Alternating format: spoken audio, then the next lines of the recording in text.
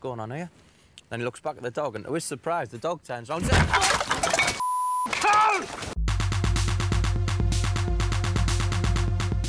Hello, survivors, and welcome to Survivor's Guild, the only channel that determines your odds of surviving 2002's Werewolf War Games movie, Dog Soldiers. So stay tuned till the end for your survival stats. I'm your sharp-dressed slasher turned my training didn't include this, GhostFake. Now before we begin, go ahead and hit that like button to knock it out so you can superglue its guts back into its body. Hit me!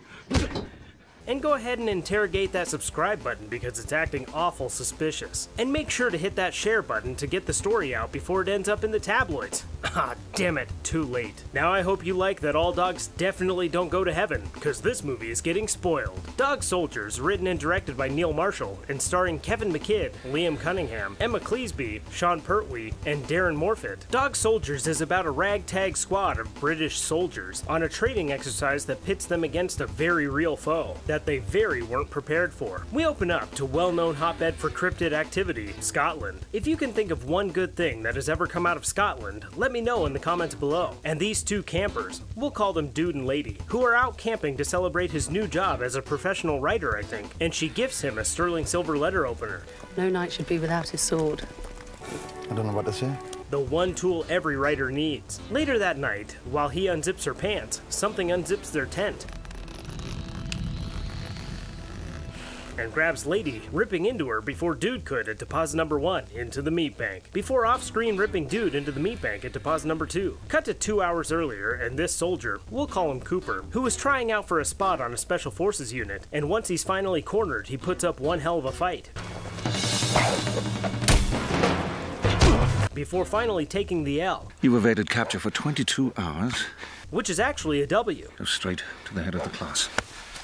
When we get introduced to Captain Richard Ryan, who is the leader of the Special Forces unit, who is impressed with Cooper's performance. But when Captain Ryan challenges Cooper to kill the celebratory dog, Yeah, shoot the dog. Cooper refuses to kill the dog without a reason, Shoot it! No, sir! I just will not kill that dog for no reason. causing the captain to fail him, telling him that he needs men of action, not of conscience. Captain Ryan walks over and kills the dog himself, like a true leader, and tells Cooper there is no sense in crying over spilt dog. Cooper tries to avenge the dog, but Captain Ryan overpowers him, threatening him that he doesn't give second chances, and that he never forgets. Cut to 4 weeks later in the Highlands of Scotland, and a squad that is getting dropped off by a helicopter. We get introduced to Sergeant Wells, Spoon, Terry, Bruce, and Joe, and we find out that this squad is on a training exercise, and that none of them are too excited to be there. That's just an exercise. Hardly life or death. But we also find out that Sergeant Wells sympathizes with Cooper for not getting on Special Forces, but says that their squad would be in much worse shape if he wasn't in it. The group start hiking through the countryside, and sometime later they stop for a break, and Cooper tells them a story about a camping couple that went missing, Just last month, a young couple were hiking through these woods. They set up camp somewhere near here. and how it happens pretty often in these parts. Later that evening, the squad set up camp and begin sharing stories about what scares them the most. And Sergeant Wells shares a story about a friend of his named Eddie, a member of his old unit, who accidentally tripped an anti-tank mine and was evaporated, Bull triggered an anti-tank mine. Eddie, he was gone. tall-tailing Eddie into the meat bank at deposit number 3. And after Sergeant Wells wraps up his story, the squad continue on when they get jump-scouted by a dead cow that falls into their camp. But when Cooper investigates the carcass, he notices that the wounds on the beast look more like teeth marks, and the group sets up watch while some of them get some sleep. The next day, the squad investigate the small cliff that the cow kamikazed from, and Sergeant Wells decides to follow the blood trail to see where the cow came from. And sometime later, they come across some blood and organs spread among the foliage. But when investigating the entrails, they see a flare shot into the air and decide to head in that direction to investigate the source. They arrive at the Special Forces camp, which is covered with blood and viscera. What the hell happened here, Sarge? And Sergeant Wells tells the squad that now they are up against a real threat, We are now up against live hostile targets. and that they need to load up with whatever real weapons and ammo they can find, since the ones that they were carrying were loaded with blanks. And as the men load up, Captain Ryan appears from behind some of the crates, gravely injured, and Cooper and Sergeant Wells bandage up the captain while Bruce tries to call in an evac. As they bandage up Ryan, who keeps repeating, "There was only supposed to be one," It was only supposed to be one. like a damn Highlander or something, Cooper starts pointing out peculiarities of the camp, suggesting that this must have been a spec ops mission rather than part of their training training exercise, taking note of the guns and tranquilizers. Captain Ryan tells them that whatever it was that attacked them, it ripped his men apart. Tore them to pieces in front of my eyes! And after the squad loads up, they begin hearing screams coming from the woods and decide that it's time to head away from the camp. The group head deeper into the woods and Bruce loses them, eventually being cornered by something, armed with a gun that's jammed. He runs away from it only to run into a tree branch, kebabbing himself into the meat bank at deposit number 4. Sergeant Wells goes looking for him, only to get attacked by one of the beasts, who slashes him across the stomach, disemboweling him. But Cooper arrives and scares off the monster with a few rounds. He runs over to Sergeant Wells and lets him know that there is no sense crying over spilled guts, and Cooper attempts to re-embowel the sergeant. They're not gonna fit! Of course they'll fit, man! And later they reunite with the squad. As night falls, the squad continue through the woods, fending off the werewolves chasing them, before they come to a road that happens to have a vehicle driving on it. Get in! Everybody on me! The driver tells them all to get in, and the squad loads into the vehicle and tears down the road. During the drive, we get introduced to Megan, who says that the night prior she heard gunfire and knew that someone was out there, and that they're lucky she found them. And she says that she'll take them to a farm nearby as the owners happen to be friends of hers, and that from there they can tend to their wounded and call for help. They arrive at the farm and Cooper heads into the house to investigate, finding the house recently vacated, being that there is dinner on the table and water boiling on the stove. Yet no one is anywhere to be found, aside from their dog, Sam. They load everyone into the house and begin bandaging up the sergeant. Cooper asks Megan where the nearest town is and decides that instead of staying at the suspicious house, he'd rather try for the town if she can take them there. But when they go to get into the Land Rover, they find that it's been ripped to pieces, and even worse is that the werewolves have surrounded the house, waiting for their opportunity to attack. They run back into the house, tossing the flare, which blows up the vehicle. That puts a kibosh on that plan. Cooper sends Joe and Spoon to secure the perimeter, while Terry goes and fills pots with water to get them boiling, since they have very limited ammo. Cooper takes Sergeant Wells upstairs so that he can better bandage him up, while the rest of the squad look for anything they can use to defend themselves. Back with Cooper, Wells, and Megan. Hit me! Wells tells Cooper to knock him out before they sew him up. Oh, yeah. And Megan goes on to tell Cooper that she's lived in the area for around 2 years, and that she's a zoologist that moved to the area precisely for the wildlife. She tells him that she's heard all of the stories and that now she believes all of them. And after they finish, Cooper takes her downstairs to share her findings with the squad, telling them that they are facing off against werewolves, which are different than lycanthropes. Until now, I thought that that was just another name for werewolves, but it's not. It turns out that lycanthropes aren't limited to the phases of the moon, and can transform at will basically. So, you learn something new every day, I guess. She goes on to confuse lycanthropes with werewolves. The full moon, the teeth, the claws, the howling. Some zoologist you are. And she tells them that she's been tracking the beasts for the last year, monitoring their every move, and that every month, when the moon is full, they hunt as a team, dedicated to the kill. And that over that time, 15 people have been killed, which means, minus our couple from the beginning, we get 13 more meat bank deposits. During that time, at least 15 people have vanished, accounting for deposits 5 through 17, and that she doesn't know how to kill them, but that no one has tried Silver yet. Also mentioning that she's never actually seen the kill, absolving her from being an accessory to murder. So that's cool. Spoon buys it all immediately, hook, line, and sinker, but Cooper still has some questions, such as, how does Ryan fit into all of this? Reminding us that his whole squad was ripped apart the night prior, which we'll count now. Assuming that the squad that he was deployed with was the same size as it was when Cooper tried out, we are going to count in 4 more meat bank deposits, taking us from 18 to 21. And while Ryan defends himself, Cooper notices a picture of the Uoths. The Uoths.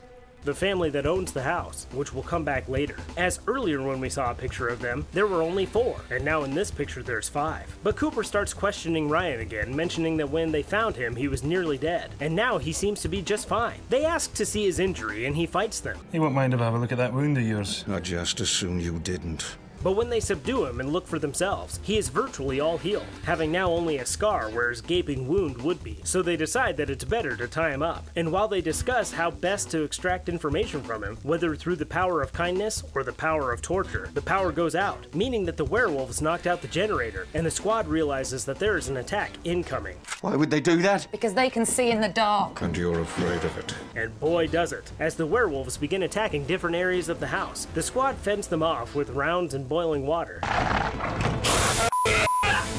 turning these werewolves into swearwolves. And they nearly yank Joe out of the window. Cheers, mate. In the heat of battle, Cooper remembers that Sergeant Wells is upstairs, incapacitated, and he runs up to check on him, only to find a wolf edging closer to his bed, and another attacking him from the other side. So Cooper grabs the only weapon he can find, a camera that's laying on the ground, and he uses the flash and the threat of exposure, that's a photography pun, to cause the wolves to retreat before he can grab his gun and, along with Sergeant Wells, unload on the intruders. And for a brief moment, things quiet down. Dogs. More like pussies. But unfortunately, Terry speaks too soon and gets pulled out of the window. Later, the group lick their wounds and mourn their dead, but also start reinforcing their fortress, and Megan mentions that their only hope is daybreak, which is in about 6 hours. While Cooper bandages up Megan, he finds out that her and Captain Ryan know each other from Ryan's team's first visit to the area. I was seconded to his team during their first visit here. And that his team was sent to check out the stories that were going around. The group mulls over some of their options, like staying and dying or leaving and dying, and Megan mentions that there is a car in the barn, and that they may be able to hotwire it if they can get to it. They opt for Spoon to act as a decoy while Joe runs to the vehicle, and as the wolves take the bait, Joe hightails it to the barn. Spoon makes it back to the house, and Joe makes it all the way to the Land Rover in the barn. And when he hotwires the vehicle, the lights turn on and reveal what's happening to Terry.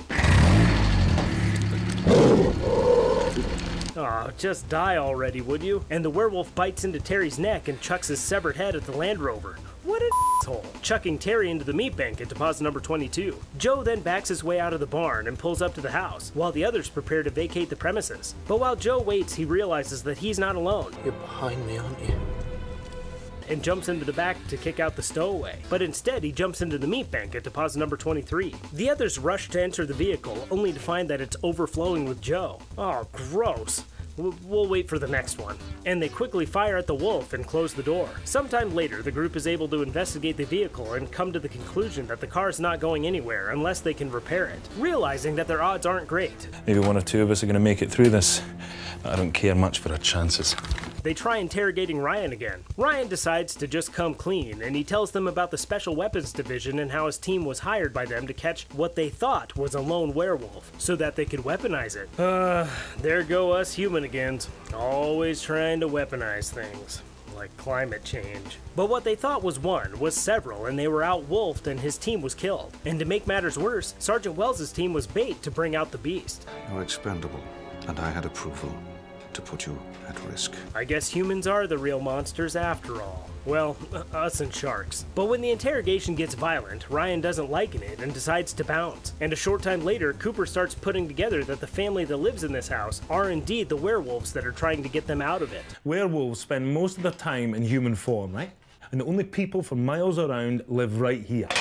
Megan hypothesizes that if the werewolves act like mere wolves, they are probably hunkered down in the barn, and the group begins planning a final attack on the wolves. Spoon and Cooper get nervous about how well Sarge is healing up, and Cooper stops to talk with him. Sarge tells Cooper that he's worried that Megan is wrong and asks what happens if not all the wolves are in the barn, and Cooper voices that he'd rather get some of them than none of them. Sergeant Wells offers himself up as tribute. I hold them back, I keep them occupied, and you get out. Showing Cooper that he's pretty well healed up, and that it's only a matter of time before he ends up like Ryan. But Cooper is determined to follow Sarge until he just can't anymore, so the group continues turning the Land Rover into a roving explosive. They send the vehicle barreling towards the barn, leaving a trail of gasoline to ignite it. Light it! They blow the barn to hell where it came from, and before they can celebrate, Megan apologizes for the bad intel. And there were no werewolves in the barn when it blew? Not one. Coming clean that there were no wolves in the barn, and while she's confessing to the lies that she's telling, Sergeant Wells is, and I'm assuming here, taking some silver and packing it into the gun with a bullet. Anyway, they were always here.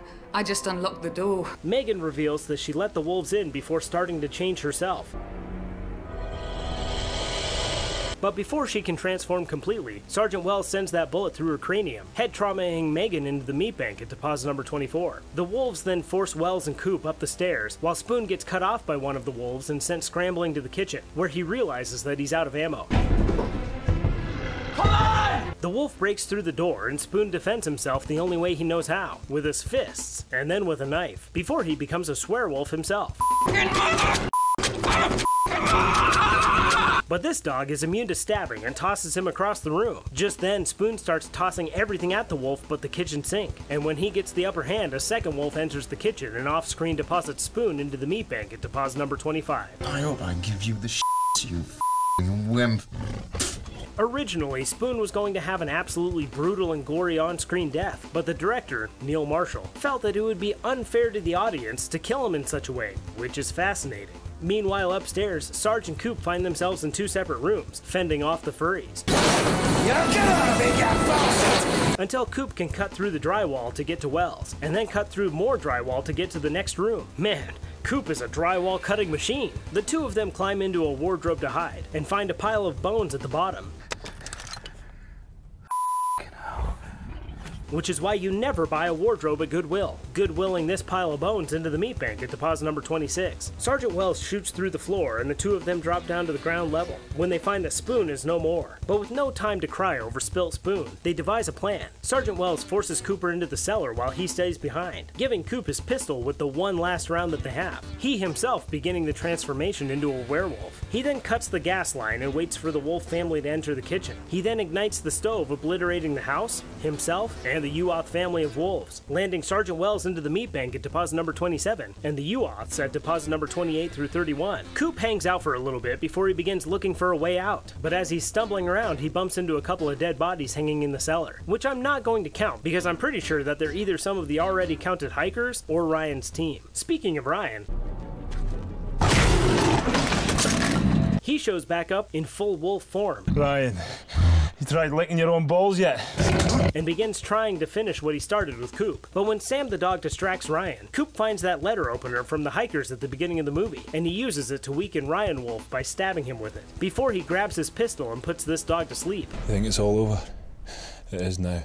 Proving that all dogs don't go to heaven, sending Ryan straight to hell at deposit number 32. Coop eventually emerges from the debris of the doghouse, and we get a final reveal that Cooper's story ends up in a tabloid, and the movie ends. So now, to find out, what are your chances of suffering survivor's guilt? This is where we take a look at our main characters and the death that surrounds them to determine your odds of surviving this movie. Tell me, honestly, what are our chances? Well, I'm glad you asked, Megan. We start off our meat bank deposits with these two hikers becoming wolf bait at deposits 1 and 2, followed by Eddie tall-tailing into the meat bank at deposit number 3. Bruce kebabs in at deposit number 4, and all of the missing campers and hikers become dog meat at deposits 5 through 17, followed by Ryan's squad at 18 through 21. Terry gets chucked in at deposit number 22, followed by Joe devaluing this Land Rover at deposit number 23. Megan Man's best friends in at deposit number 24, followed by Spoon spilling in at deposit number 25. This pile of bones thrift stores in at deposit number 26, while Sergeant Wells transforms into deposit number 27, but not before he puts All Dogs Go to Heaven to the ultimate test by depositing the Uoth family at deposits 28 through 31. And we wrap up our meat bank deposits with Ryan, giving Cooper a solid reason to kill a dog at deposit number 32 into our meat bank.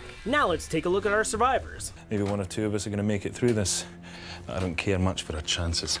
We've got Cooper, which means that out of a total of 33 characters, only one survives, giving you a 3.03% chance of surviving this movie. Given those odds, who's a good boy?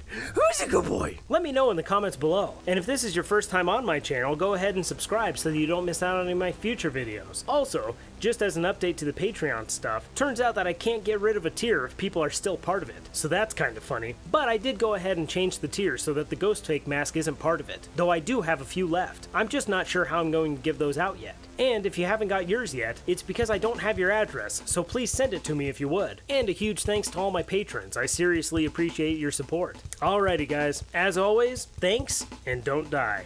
Dogs. More like p***s.